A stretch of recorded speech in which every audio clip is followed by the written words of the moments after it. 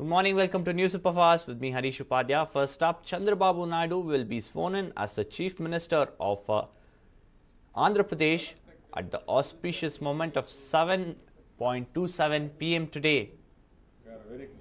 The swearing-in ceremony will be held at the sprawling 70-acre ground outside Acharya Nagarjuna University at Nambur village between Vijayawada and Guntur.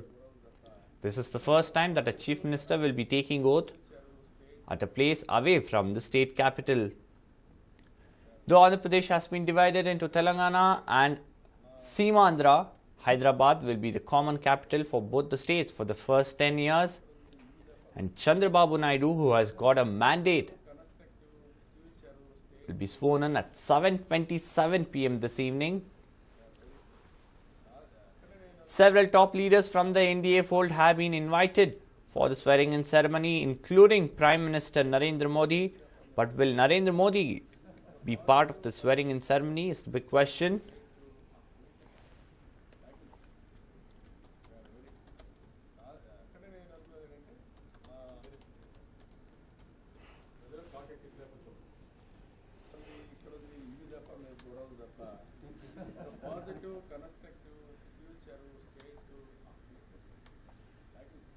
Chandrababu Naidu will be the first Chief Minister of Andhra Pradesh after it was bifurcated.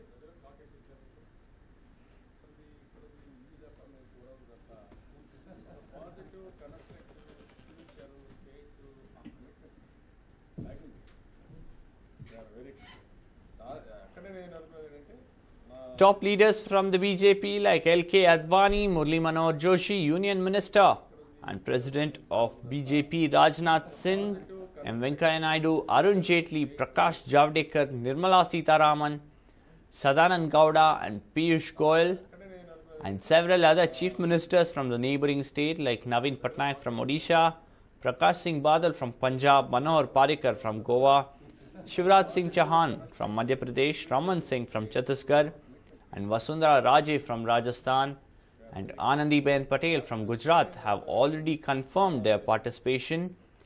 Meanwhile, police battalions took over the control of the venue. Andhra Pradesh DGP J.V. Ramudu visited the site and reviewed the security arrangements. All goods and passenger vehicles passing through the national highway between Guntur and Vijayawada will be diverted through the alternate route.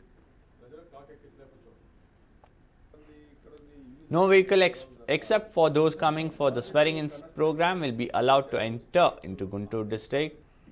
Most of the VVIPs arrived by special chartered flights to Gannavaram on Saturday night itself.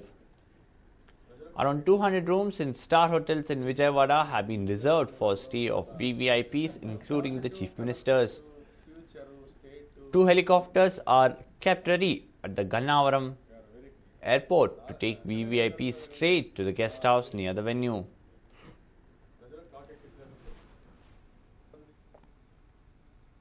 Meanwhile, the nation is yet to recover from the rape and murder of siblings in Badao. Back home in Karnataka, a 9-year-old girl was allegedly molested. She escaped in the nick of time. This 9-year-old girl was playing in her garden. But little did she know that she would be assaulted by a stranger. Yes, this person you see on your screens is Prasanna Kumar. When this little girl was playing, this was the very person who dragged her to a bush nearby, muzzled her and tried to assault her sexually. As the girl was not found for a long time, her family members launched a search for her. As the search began, they heard her screams. Though Prasanna tried muzzling her by shoving a piece of cloth in her mouth, the girl shouted with all her might. Sensing immediate danger, Prasanna took to his heels. The little girl ran out of the bushes, but the bruise marks on her body indicate the extent of her assault. ಬಾಯಿ ಮುಚ್ಕೊಂಡು ಕರ್ಕೊಂಡು ಹೋದ್ರು, ಅಲ್ಲಿ ದೂಕಿದ್ರು, ಬಾಯಿ ಮುಚ್ಚಿದ್ರು, ಕತ್ತಿಚ್ಕಿದ್ರು, ಆಮೇಲೆ ಜುಟ್ಟೆಳಿದ್ರು. The girl lodged a complaint with the Paper Town Police, Bhadravati. In her complaint, she has named Prasanna Kumar as the one who tried to sexually assault her. Based on her complaint, the police rushed to the spot and conducted investigations. It is said that Prasanna Kumar was infatuated after seeing the picture of the girl in an album when he visited his relative's marriage. Incidents of rape and molestation are increasing by the day across the country. It's high time the authorities did something concrete to weed it out. Baswaraj Yarganavi, News9 Shimoga. Moving on, a property issue between family members got out of hand. Take a look as to what the head of the family did to his own son in Belagavi. This couple is being treated in Khanapur Government Hospital. Shantaya Hiremat and wife Sangeeta Hiremat were victims of an assault. You will be surprised to know that Shantaya was assaulted by his father Chennaya Hiremat, his mother, brother Nagaya Hiremat and his wife.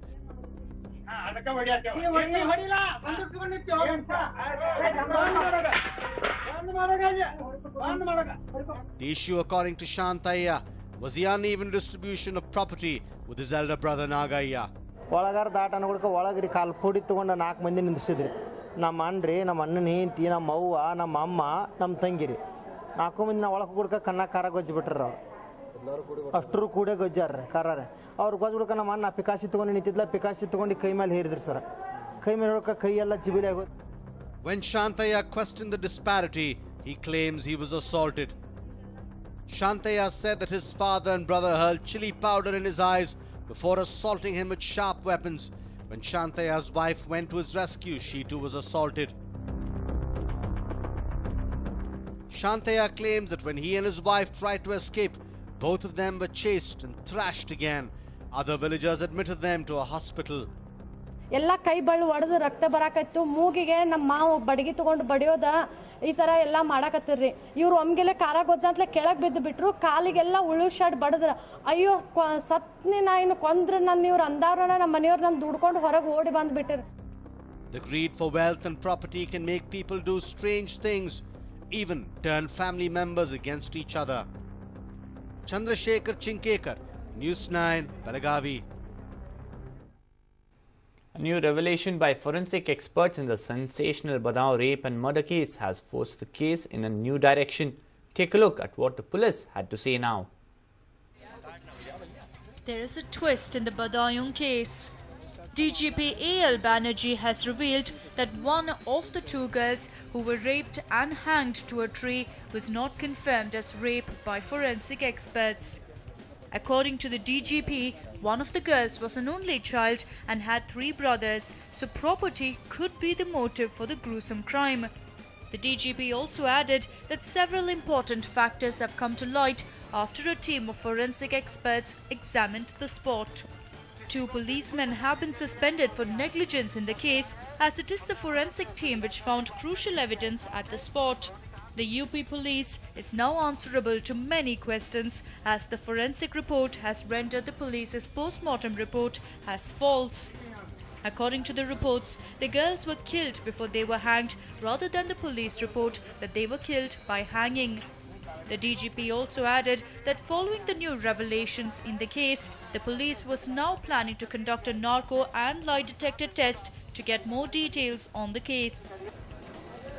A News9 report. Moving on, 3 people were killed and 4 others were injured in a cylinder blast at an illegal refilling station in Kachiguda in Hyderabad. Houses in the close vicinity of the refilling station were set ablaze by the explosion. Local MLA Kishan Reddy and Telangana Deputy Chief Minister Mehboob Ali and Police Commissioner Mahendra Reddy visited the spot. The injured have been rushed to the nearby hospital and several fire tenders were rushed to the spot to try and douse the flame.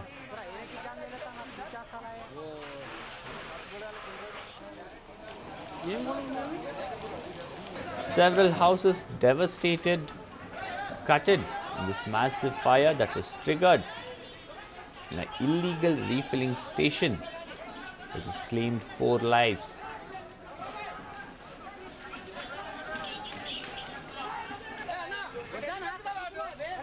The magnitude of this fire was so huge that the Deputy Commissioner, the Deputy Chief Minister of Telangana region, all of them visited the spot to try and assess the damage and see the rescue and relief operation.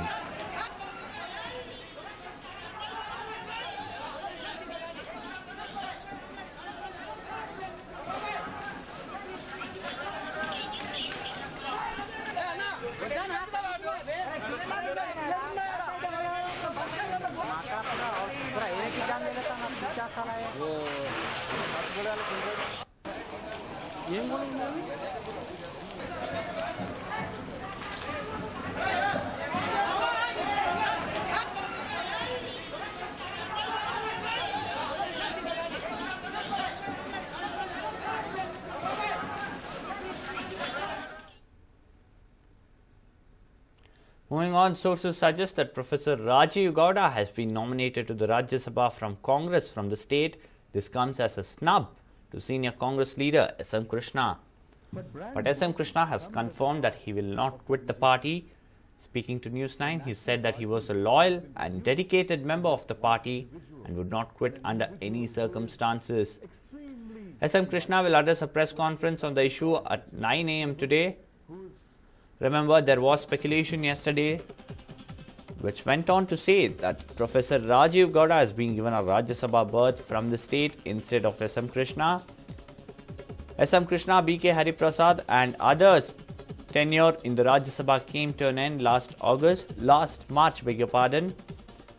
After that, there was hectic lobbying in New Delhi, and AICC sources are claiming that now Rajiv Gowda will be given a Rajya Sabha berth instead of S.M. Krishna.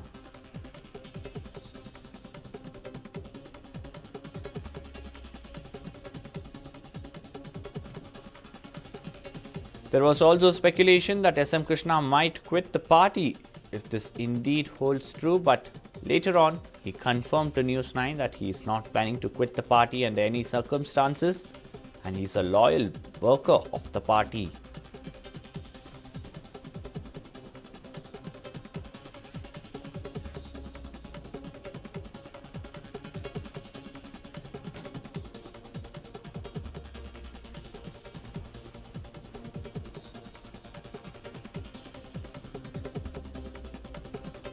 Remember, Professor Rajiv Gowda was one of the candidates in the primaries held for the Bangalore North constituency.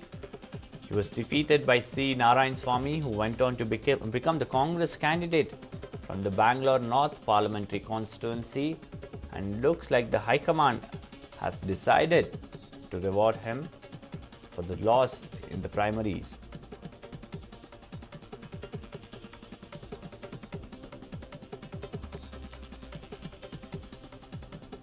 Professor Rajiv Gowda is the official spokesperson of the Congress party. He's also a professor at IIM Bangalore. He joined the party just a few years back and now looks like he will get a go-ahead for the Rajya Sabha ahead of S.M. Krishna.